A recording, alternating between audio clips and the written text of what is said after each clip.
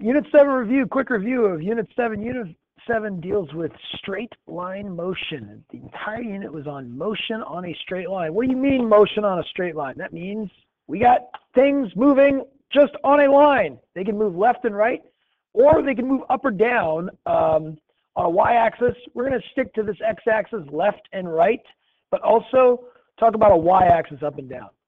And there's three things you can see. We got position, which is like where we are located.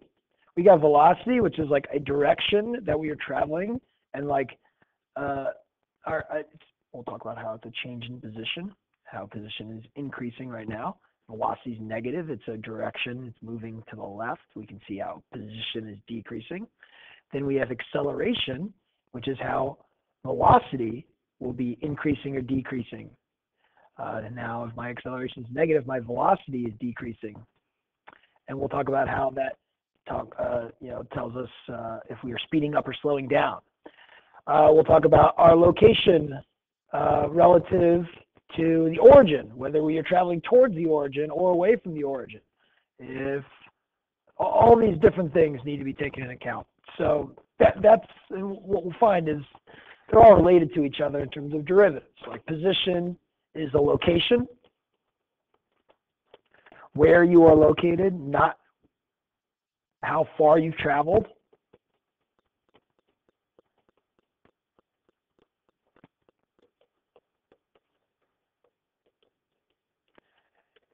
We typically use x of t for position. It's on an x-axis. It could be y of t for a position on the y-axis.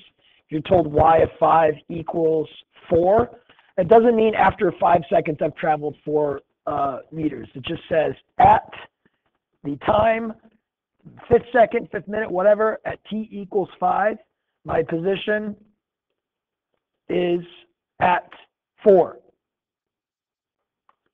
That means I am here at 4 when this says 5 seconds. Okay? So like here at position 4, and this would say 5 seconds. If you're asked about initial position,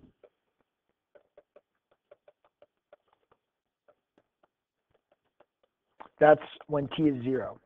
So like x of 0 equals -2, which means at time equals 0, my position is -2. Okay, and that's just where I'm going. Now, what if position's changing? What if my position goes from -2 to 6 over the course of 2 seconds? Well, that will have a change in position. So if I go from a position of -2 to a position of 6 over 2 seconds, this is what's going on. Well, let's figure out like how far I've went. Well, from -2 to 6, I've displaced 8 meters. 6 minus -2. Over the course, so giving some context, over the course of 2 seconds, that means I've traveled 4 meters per second. This, my friends, is velocity. Velocity is the change in position. This would be an average velocity over 2 seconds. So if I started at a position of -2, but I have a velocity on average of 4 meters after 2 seconds, I'll get to the position of 6. There's my position of 6. Okay? So if an average velocity is an average rate of change, I'll write this. This is messy. This is very messy.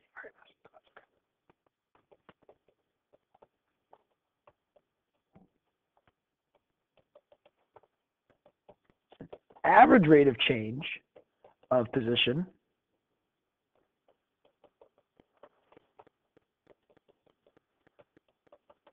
we use v of t for velocity. Average rate of change is like secant slope.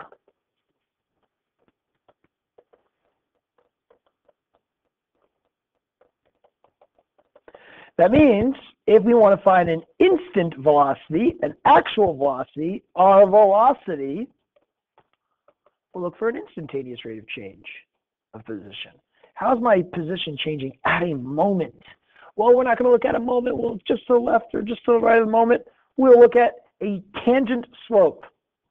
V equals x prime. You are used to f and f prime. Well, we can think of like position as being like f.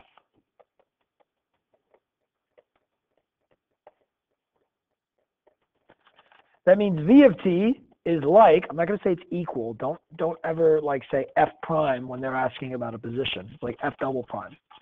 Acceleration is going to be the change in velocity. You can see like if my acceleration is negative, my velocity is decreasing. Here's my velocity values going lower. Here are my velocity values increasing. Here are my velocity values decreasing. 1, 0, -1, -2, -3, -4, -6, 5, 4, 3, -2, -1, 0, 1, 2, 3. So acceleration ends up being the change of velocity. We are changing my velocity by 2.4 meters per second. We use A of t for acceleration. Acceleration is just the change in velocity. An average acceleration would be average rate of change of velocity. An actual acceleration will be an instantaneous rate of change of velocity. That means A of t is the derivative of v, which means that's the second derivative of x. We are used to f prime, f double prime. Well, now we have x, v, then a, where x is f, v is f prime, and a could be considered f prime. It's like it. It's not the exact same, but they're all kind of the same. So we can take derivatives from x to get to v, v to get to a. We can take antiderivatives, and if we have initial conditions, we can go from a to v to x. Okay, f double prime to f prime. Velocity increasing, speed increasing, different.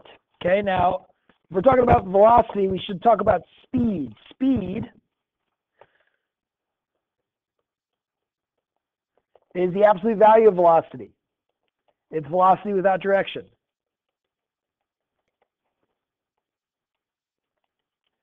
Now, velocity increasing or decreasing is very easy. Okay, calculus. We are in a calculus class. To discover if something's going up, we don't look at v of 0, then v of 1, and then v of 2, and we say, oh, the numbers are going up, it's increasing. No. Never look at values over the course of an interval. You have to look at what's going on at an exact moment. You look at derivatives. You remember something is increasing. This is how we find maxes and mins, by looking at the derivative. And if a derivative is positive, a positive value for a derivative means that original function is increasing. A negative value for a derivative means the original function is decreasing. So velocity is increasing if its derivative v prime, which is a, is positive. Velocity is decreasing if v prime, which is a, is negative. But you can have decreasing velocity values like 9 to 8 to 7 to 6 to 5 to 4 to 3. Now let's look at that situation. 9 to 8 to 7 to 6 to 5 to 4 to 3. Here's 9.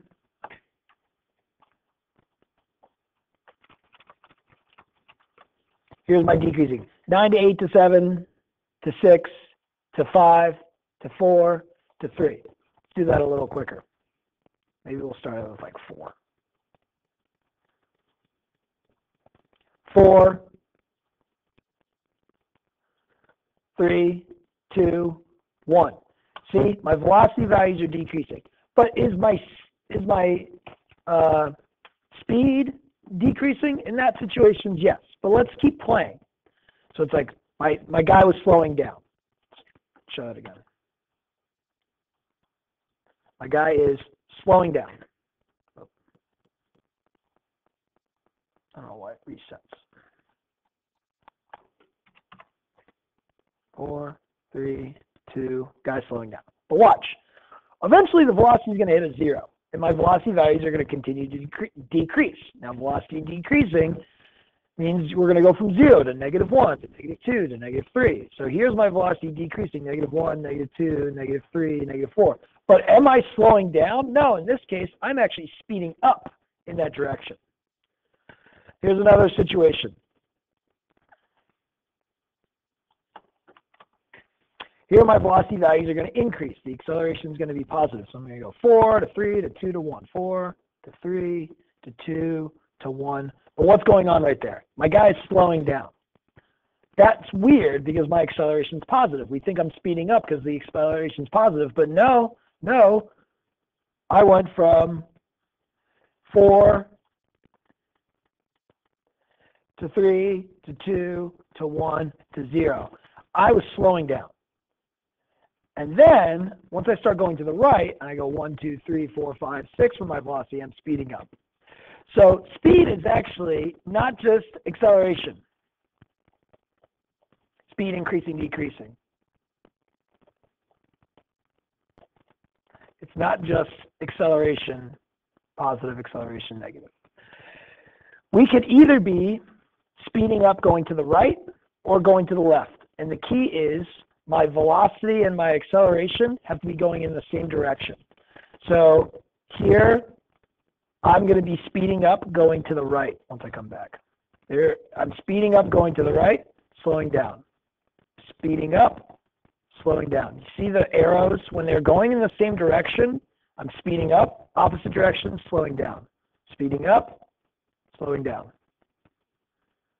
Speeding up, slowing down. Speeding up, slowing down. Slowing down slowly, but slowing down. Speeding up, slowing down. Speeding up, slowing down, slowing down, slowing down, slowing down, slowing down, slowing down, slowing down, slowing down, slowing down. Speeding up, speeding up, speeding up, speeding up, speeding up, speeding up, speeding up. Slowing down, slowing down, slowing down, slowing down, slowing down, slowing down, slowing down, slowing down, slowing down. Stop. Speeding up, speeding up, speeding up. Go, go, go, go, go, go, go, go, go. Gosh, I'm having too much fun with this. Speed will increase when velocity and acceleration are going in the same direction, same signs. Speed will decrease if velocity and acceleration are opposite signs. We got to talk about going towards or away from origins.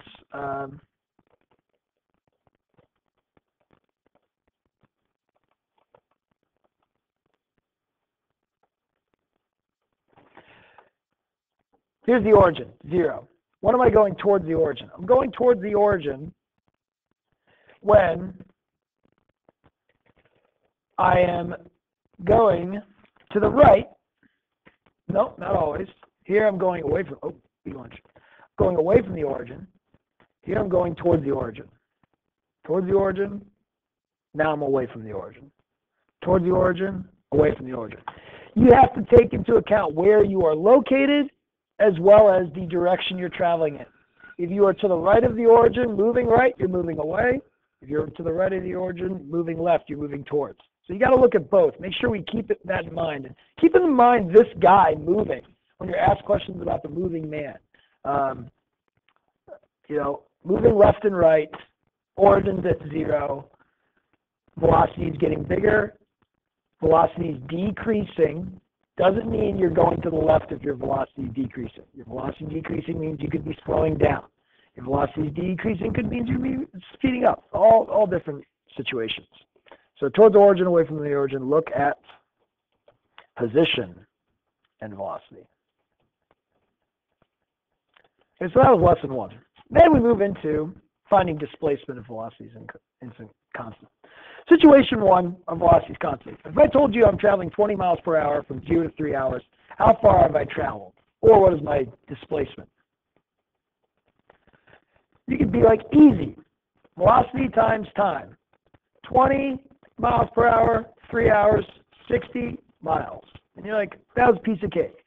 But then I ask you, and the way we can look at velocity times time is an area under a velocity curve. Here's my velocity curve. Here's 20. And from 0 to 3, what does 60 look like? The area under my velocity curve is all of my velocity times my times. That is 60. 20 times 3. Okay? Here's my other situation. What if I have velocity that's changing? I have velocity that's 3t squared from 0 to 3. Well, you might be thinking velocity times time, but I don't know how to do that. I have no idea because my velocity is changing to take all these velocities and multiply by time. Now, your calculator can do a very good job of approximating it, but we need an alternate approach. Well, we use an integral to say this is the area. And we say we need an infinite sum from 0 to 3 of my velocity times the infinitely small time in which we're at that. Well, there's an alternate approach. Or there's another way to find displacement. You could find a change in position. Well, how do I find a change in position? Well, you could take the antiderivative of 3t squared. You get t cubed. This is a position function. Now, it's t cubed plus a c. And you're like, oh, well, I don't know what's going on here. Well, it turns out like this initial position won't matter when you're finding the change. So instead of finding this area, I'm going to go an alternate approach. I'm going to say, I'm going to take the antiderivative and find the change in the antiderivative from 0 to 3. So I get 27 minus, or 27 plus c minus 0 plus c. Well, the c's cancel, doesn't matter. Boom, 27. This, my friends, is the fundamental theorem of calculus. It says, if you want to find an area under a curve,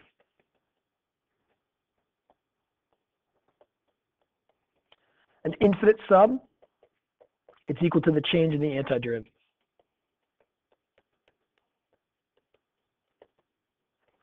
We talk about displacement. You can either be the area under your velocity curve or change in position. Not worrying about the plus c because the plus c's will cancel. Initial position doesn't matter. Well, this will go for anything. An area under a function, maybe the derivative of a function, maybe just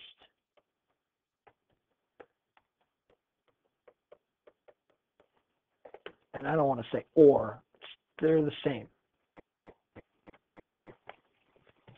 And what's great about this is you can find like a missing position. Say like, I don't know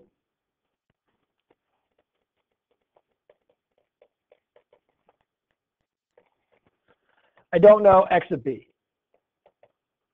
Well, I know a starting position at some time. I can add the displacement. Displacement will be area under my velocity. This will be what you'll do to find missing function values. Say like this situation. But now it's not v, it's going to be f prime. This is used so often. This is definitely going to be used on the free response portion of the AP exam. It's probably the most used formula or equation on the calculator part of the AP exam. So be ready for this one. Fortunately for you guys, you get to use your calculator on the entire free response test. For my 2020 people. I think that will be good. Hopefully you won't have to take many antiderivatives. I'm sure you will. Now remember, like if you don't have a calculator, you have to take the antiderivative. You have to find the antiderivative. You could do this with a calculator. You could actually type in integral from 0 to 3 of 3t squared. We should know that. Be careful. Let's say you have f of 4, but you're trying to find f of 2. Well, your displacement ends up being the change between 2 and 4. These numbers have to be in order. It's not always going to be from left to right, depending on your situation. So you can either subtract 2 to 4 or just keep in mind B, A to B.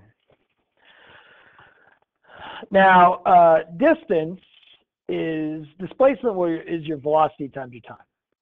So it's your change in your position. Distance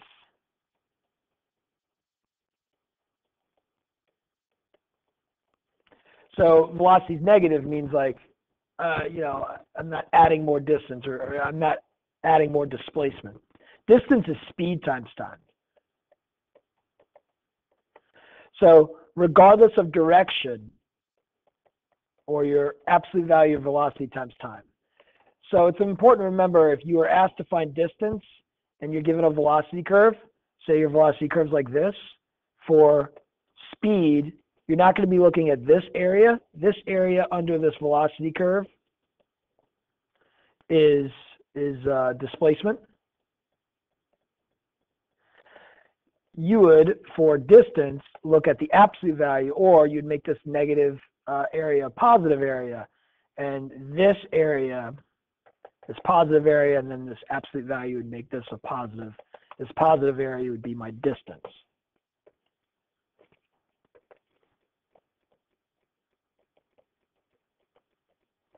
Okay, so if you ever have negative velocities, make them positive, and then find the area under that. Or if you already know the displacement, but you know some negative areas, make those areas positive so that you're traveling. This area is telling you how you're traveling to the right. This is how you're traveling to the left. We should remember some questions where it's like, when is speed increasing or decreasing given the graph of velocity? We might as well do something like that. Let's go back to this.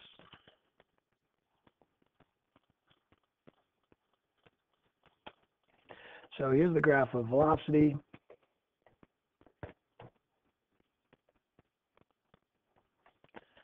And this is 1, 2, 3, 4. And let's just say, yeah, I went up and down. And this is velocity.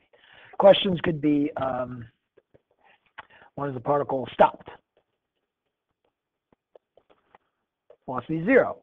When is the velocity 0? At t equals 2 and 4. When are we moving left? So when my velocity is negative. My velocity is negative between 2 and 4. When is velocity increasing? This is kind of obvious. Like, when is my velocity values going up from 0 to 1 and from 3 to 4? But now the question is when speed is increasing. Speed is increasing, or when is my acceleration? Let's talk about acceleration. Acceleration negative. When is my acceleration negative? Well, acceleration is the change in velocity. If velocity is decreasing, the acceleration is negative. You look at tangent slopes. When the tangent slopes of velocity are negative, that's when v prime is negative. So it's going to be from 1 to 3. But now to the kicker. When is speed, let's say, increasing? Well, just like we've done in the past with f and f prime, it's probably helpful to do analysis of v and v prime. Well, that would be v and a. V is positive until 2. It's negative until 4. A is positive until 1, negative until 3, positive until 4. When is speed increasing? When the signs of v and a are the same. When is the signs in v and a the same? From 0 to 1, from 2 to 3. Okay? So I'm sorry how messy this is, but hopefully we're just giving a good idea of what's going on, and we're just reminding ourselves of things. What else do we talk about? An average value? Well, it's like if an average velocity, let's talk about average position. If an average velocity is an average rate of change of position. Okay? So if an average velocity is a change in position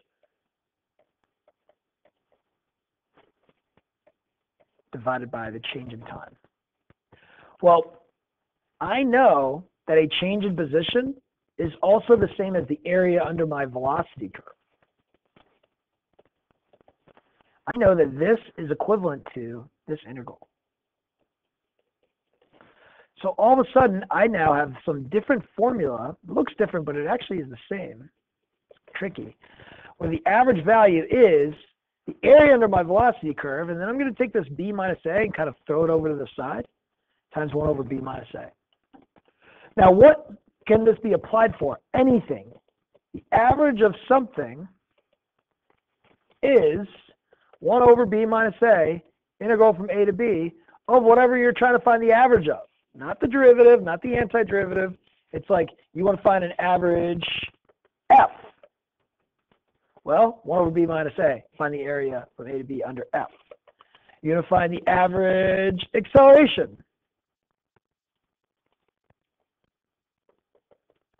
Average a. 1 over b minus a, integral from a to b of a.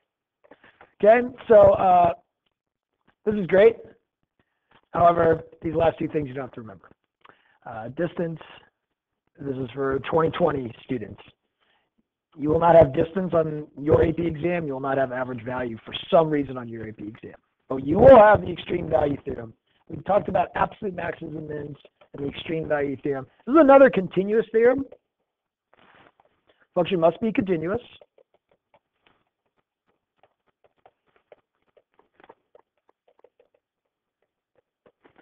And if a function is continuous on a closed interval, you're guaranteed to have, let's change my closed interval, an absolute max and an absolute min.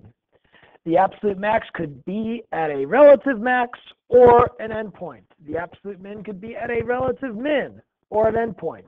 In this situation, for this function, here's my absolute max, here's my absolute min.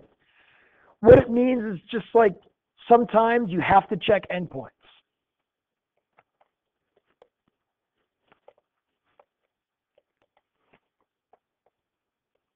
And your function must be continuous for this. However, let's say you know that your function's derivative just changes sign once on an interval, and we've done this so many times. You know this must be the location of the absolute max. Why? If f prime is positive, you know f is going up. If f prime is negative, you know f is going down. That's got to be the location of the max. It can't be here. It can't be there. If you were to justify, you'd be like f of b is the max, overall max, because f prime, all of the values of f prime are positive from a to b, and then all the values of f prime are negative from b to c. You don't have to check your endpoints, but you do have to say that we are positive on this entire interval and negative on this entire interval. You can't just say it changes signs from positive to negative, because that does not say, oh, you might change signs again at another location. If we're changing signs at multiple locations, all of a sudden you don't know that this is the max. A could be the max, because we were starting at a location going down, up, down. Maybe where we started is higher than where we went to. Okay? So those are absolute maxes and mins, and that's Unit 7. Let's see how long that took. Longer than I thought.